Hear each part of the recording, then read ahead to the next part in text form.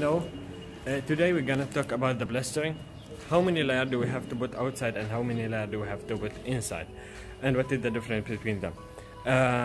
First of all, I'm gonna talk about the outside. We have to put 3 layers if there is no insulation.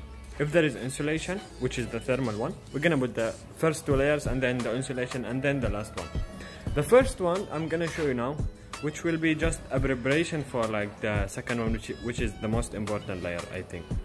Now I will show you just the first one, which will be just as a preparation for the second layer, which is the most important one. As I said, this one, like this layer, which you see it here, it will be in all the walls, even from outside.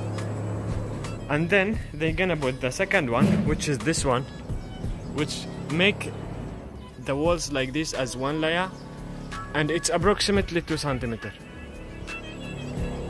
This one is from outside. If there is insulation, they're gonna put the insulation after this one, and then they put the third one. But in case of inside, they just have finished the second one. They're gonna put the last one, and then they will start to put the gypsums and to make the walls, like I mean to put the planes on the walls and like that, as you see. And something else, the thing that you see it here is the covering of these pipes, the electrical pipes.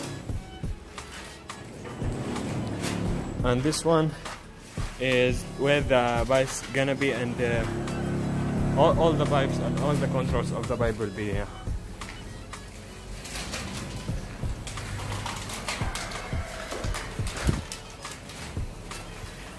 Now we will go downstairs to see what they're gonna put on the gypsum boards, which they put it for the rooms.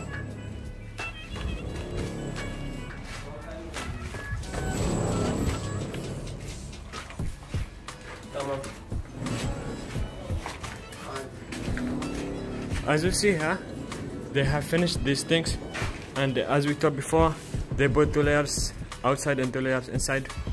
And after this one, they're gonna put a plastering or a gypsum, which is downstairs. We will go there and we will see it now.